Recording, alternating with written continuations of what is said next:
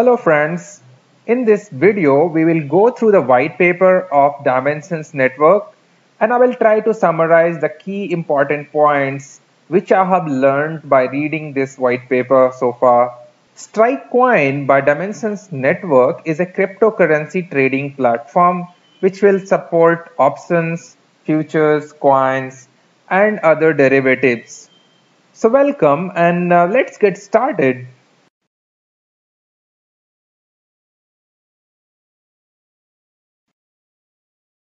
Well, cryptocurrencies have outperformed all major benchmarks in the recent past. The significant trading investment activities have actually brought a lot of volatility, and that is expected to remain elevated. And I think you would also agree to that. In fact, a joint report from Coinbase and ARK Invest estimates that 54% of Coinbase users still use Bitcoin. So that says that there are still different scopes and opportunities.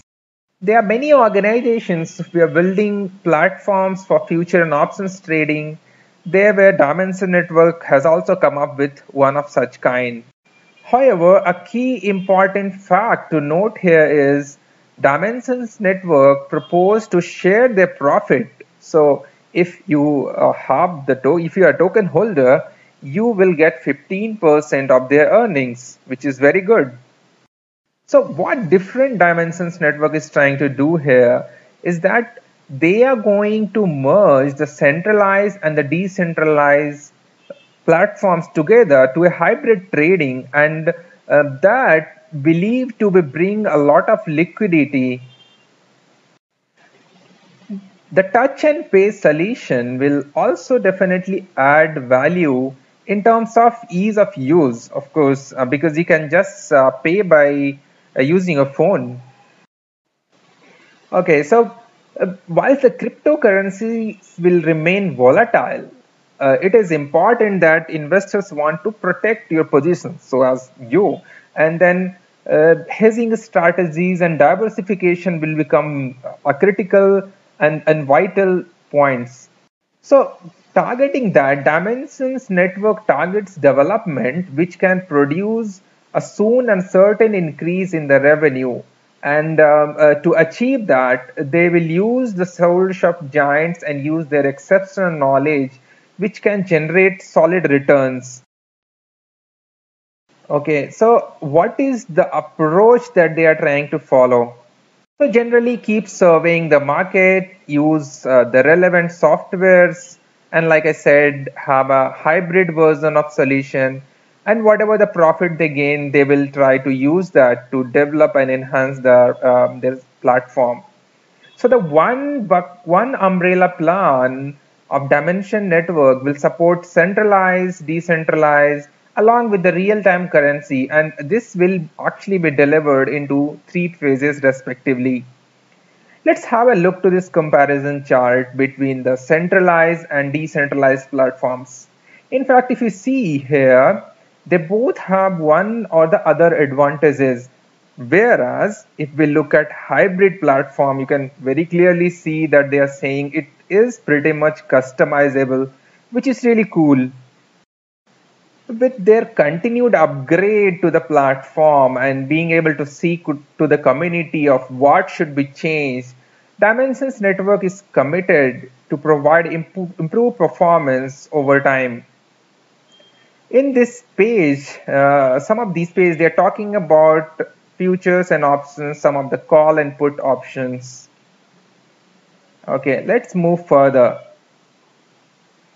So what are the challenges? What are the issues? One of the common issues with large investors like hedge fund is being able to transact huge amount quickly, and Dimensions Network by the second phase, there in the roadmap, they have an option to obtain banking licenses.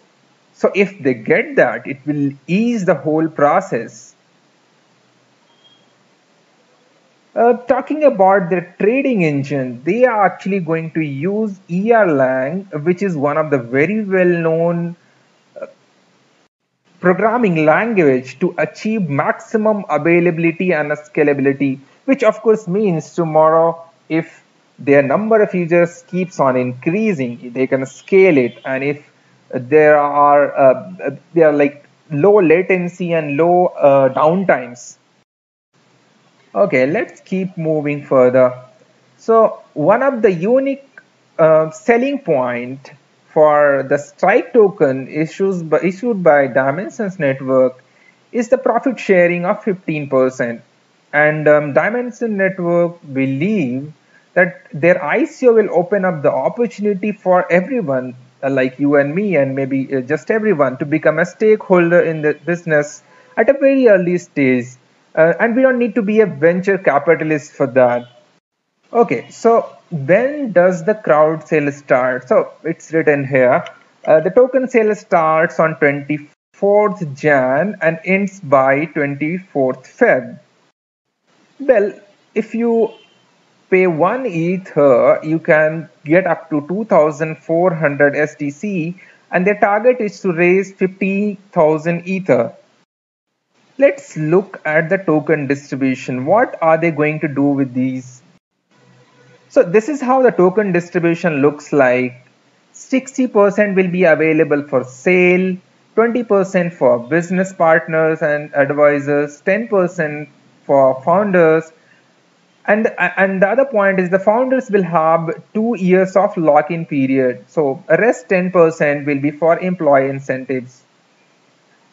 The tokens will be distributed to whatever the address you have provided, your Ethereum address, and there will be a lock-in period of 3 weeks. Initially, STC will be traded in some of the well-known exchanges like EtherDelta, Liqui, Bittrex, Binance, and they hope to add some more in near future. The reward of 15% will be shared with the token holders every 3 months. So let's have a look to what is the potential. If we look to this chart, the volume ranges from 90 million to 500 million.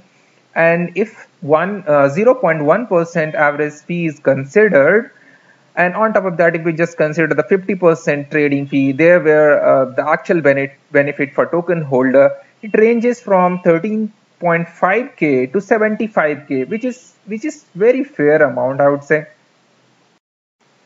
And based on these numbers, Dimensions Network project the yearly reward to be $1.64 million in 2018, and that can significantly increase over the 5 years to 87.6. So that is how the distribution will then further happen to token holders. So one of the questions which may come to our mind is why 15%? Why not 8, 10, 20 or some other number? Well, Dimensions Network says that they do not want to complicate the whole process for token holders. So they just want to keep it simple, and they feel 15% is a decent balanced number for everyone. So how about their competitors? Because there are in fact other organizations who are also doing something similar. Dimensions Network says that there are number of competitors, but the problem which they are trying to solve in terms of putting together the hybrid platform, the competitors are reasonably very small. Let's have a look to what they are going to charge as a transaction fee. So for derivatives, in fact, for most of them, they are going to charge 0.2%, except for the currencies for which there are no fees. Okay, let's move further.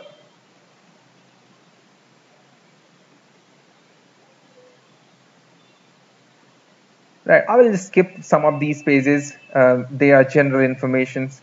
Let's have a look to this. Let's have a look to the fund allocation. So 45% will be spent on development fund, which is very good. 15% for marketing, 15% for compliance, regulation, 10% for administration, and rest 5% each on others. So this is how the cost will be distributed in phases. So measure 23,000 Ether they will spend on developing the web-based trading platform.